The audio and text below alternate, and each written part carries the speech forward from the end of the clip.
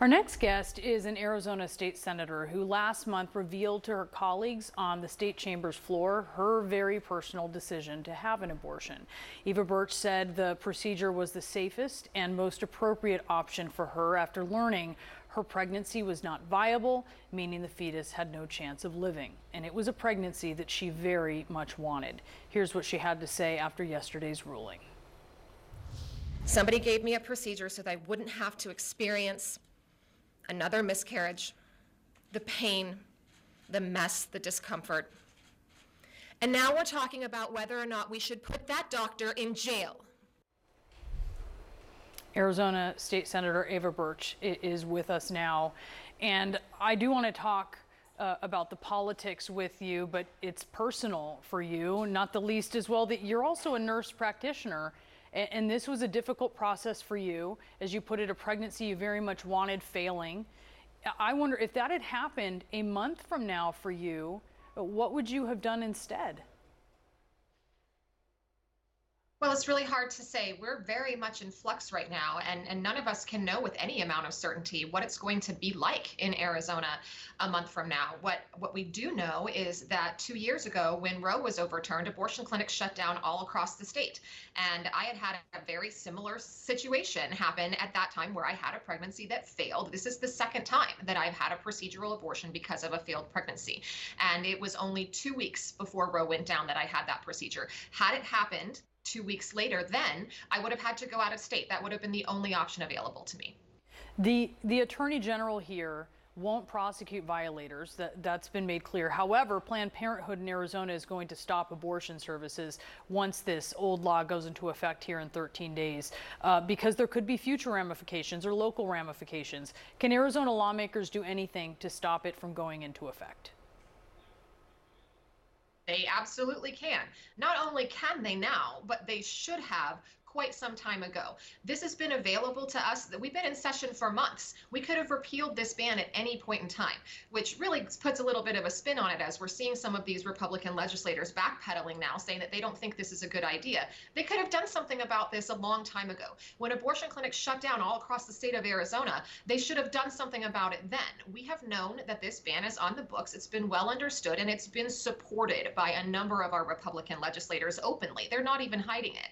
So while I understand that, yes, there are things we can do, we also have to acknowledge the fact that there are things we already should have done. So, some of them supported it and now they don't. I wonder what you think about some of your Republican colleagues who are now reversing themselves. I think that it is a transparent, politically expedient act of desperation that they have realized that there are political consequences to their actions. But I really don't trust them. I don't believe them. I think that they are lying. And the reason that I think that is because we have all the evidence that we need to know that they are going to continue to chip away and erode at these rights. They have been chipping away at reproductive health care for years in Arizona. We can look at their voting records and we know where they stand. We can look at their statements in the past and we know where they stand. So if they want to play hero now and try to fix this problem now that it's become really a politically volatile situation for them, that's fine, but there's no reliability that that's going to stand. It's the people of Arizona who have to do something about this in November. The 15-week ban hinged on Roe, which obviously is now defunct. That's why the Arizona Supreme Court said abortion law in the state now snaps back to this 1864 era ban. Former President Trump, who's responsible for appointing the Supreme Court justices who overturned Roe, said this today about the Arizona decision when he was asked if the court went too far. Let's listen. Mr. President, did Arizona go too far? Did Arizona go too far? Yeah, they did, and that'll be straightened out. And as you know, it's all about states' rights. That'll be straightened out. And I'm sure that the governor and everybody else are going to bring it back into reason, and that will be taken care of, I think, very quickly. So he said there, it's kind of tough to hear. He said the court went too far and that the Arizona governor, who of course is a Democrat, Katie Hobbs, will bring it to reason.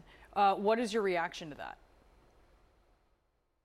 When you are the cause of the problem, you don't get to come back and say that now the Democrats should clean up your mess. So, of course, I'm not surprised that that's what we're hearing, but I know that in the future they're going to continue again to chip away at these rights. So I really think that it's the same scenario that we're looking at with these legislators in Arizona. They're backpedaling now because of the consequences, not because they understand that what they have done is wrong. Nobody is taking accountability for the fact that this is their mess.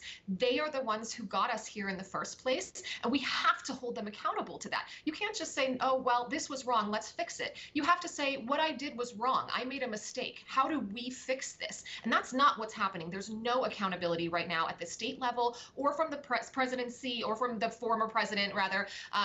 We really have to hold the people who got us here accountable for what they did.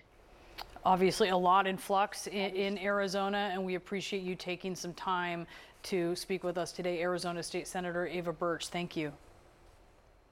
Thanks for having me.